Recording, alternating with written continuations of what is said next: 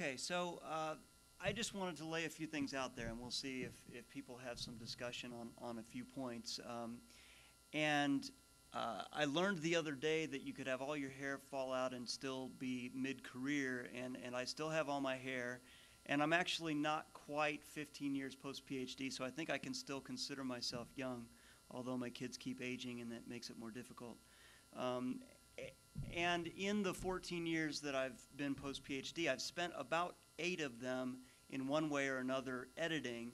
And so I think although certainly there are individuals here who have a lot more experience in this than I do, I think I've had so far at least my share of experience. Maybe if my students knew a little bit more about exactly how much time it has sometimes taken, I think that it sometimes is too much experience. But that's a little bit of what we'll talk about. I think that when I look at the editing system, and part of this has to do with the whole peer review system, but I'm going to concentrate a little bit from the perspective of an editor. And I do my share of reviewing as well in editorial boards for other journals, but we certainly have some challenges. We have an expanding number of journals, especially empirical journals, and Marilyn was talking about that. They all need editors. We have an ever-increasing number of submissions, and we can certainly have conversations about how that comes about and what some of the causes are for the ever-increasing numbers at especially our top journals, but all these other journals are still getting papers as well.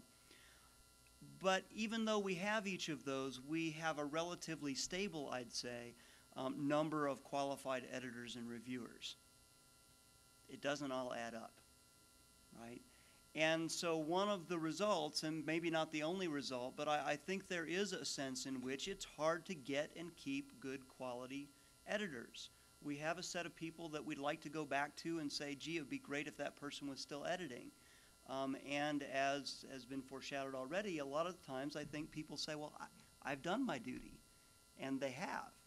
And that, I think, does pose a problem for us as a science.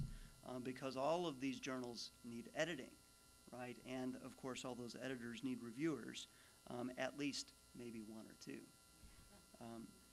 So why is it? And I think when I look at it, at least, I'm not an IO psychologist, but some of my colleagues, when they look at it, I think that they would say that the current model is actually a pretty good recipe for burnout. It's, you know, we have 2 to 4 year terms as an associate editor, often 4 to 6 as an editor. Actually, those would be true for our society journals, for just a journal that is put together by the publisher. It may be much longer, but maybe not. It's a little more variable there. We are, I believe, handling way too many papers. Often for an editor, and I said 100 plus plus because a lot of times 100 comes nowhere close to what our editors are doing per year. Even for an associate editor, it may very well be 60 to 80 papers a year. Now, actually, I haven't handled that many. When I was an associate for Jerry at PSPB, we were handling about 50, and that was plenty. I don't know what I would have done with 60 or 80.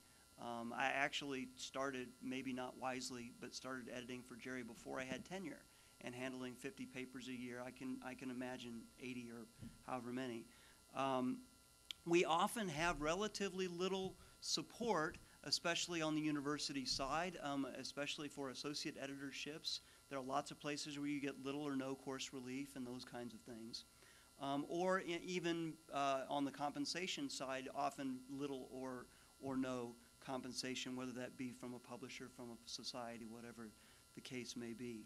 And so, as I'll talk about in a little bit, I mean, we do a lot of this out of a sense of duty or for some other unknown reasons.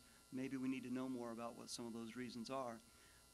And to boot, especially if one is editing in one of our top journals, and if, like I do, one has some qualms about publishing in the journal while you're editing there, then that can actually have an impact on maybe not so much your own career as much as your students' careers.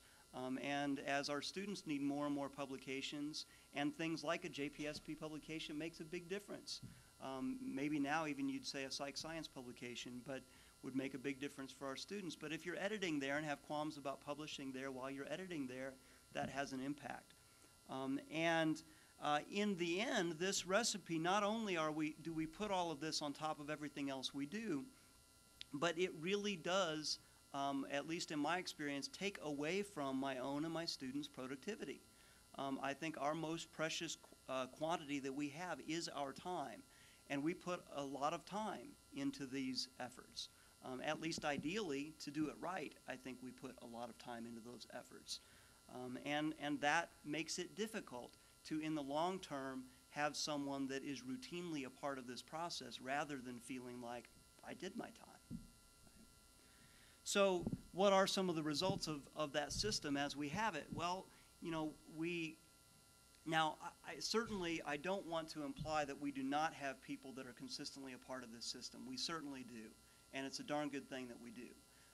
But I think that there are certainly issues that we have in terms of having really good quality editors, perhaps for very long periods of time not re-entering the system and oftentimes not entering it multiple times as we really need with that limited number of really good people to handle the ever-increasing volume that we have, because they feel like they've done their duty, and they have, if we look at the kind of load that they carried while they carried it. And the other kind of thing that can happen, although we certainly hope that it doesn't, but we all have stories, mostly from the author side of things, but I think that actually people do end up experiencing some sacrificing to try to handle the load because they don't want to give up on a research career. They can't, when you have a student for 5, 6 years and you're editing for most of that time, you cannot set aside what they're doing. It's their career that you're messing with when you do. And so I think that people do handle that system in a way that sometimes ends up taking shortcuts.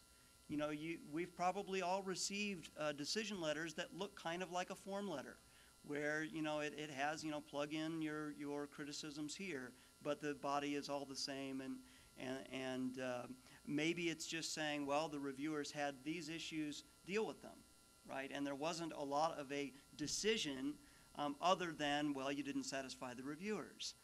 And both of those, I think, you know, certainly we like to say, oh, so-and-so, you know, took this approach, but I think as social psychologists, at least for many of us as social psychologists, I think we also have to look at the situation in which the person's been placed and what those constraints do to how they have to deal with the situation. And I think that that is part of the reason for some of that satisficing. And also that can result in things like saying, well, the reviewers know more about, you know, the specialization that we talked about a little bit earlier, where they'll say, well, the reviewers know more about this than I do, and I don't have the time to go learn it myself, so you're going to have to satisfy what they have to say, or they don't like it, and that's where I'm going to have to stay with it. And maybe that was the right decision, and maybe it wasn't. But we're often dissatisfied from the author point of view when that's what we hear back. So, you know, exactly why we edit, I don't know. I mean, I think we do have a sense in which we edit because we feel like, well, I use the system and I have some responsibility to then be a positive part of the system. I think there's a sense of duty or pro-field motives in some way to say, you know, I want to support the field, and I know that to support it and for it to work, it requires this kind of effort of certain individuals for certain amounts of time. But will these be enough to sustain the system as we have these ever-increasing numbers of journals and submissions, et cetera?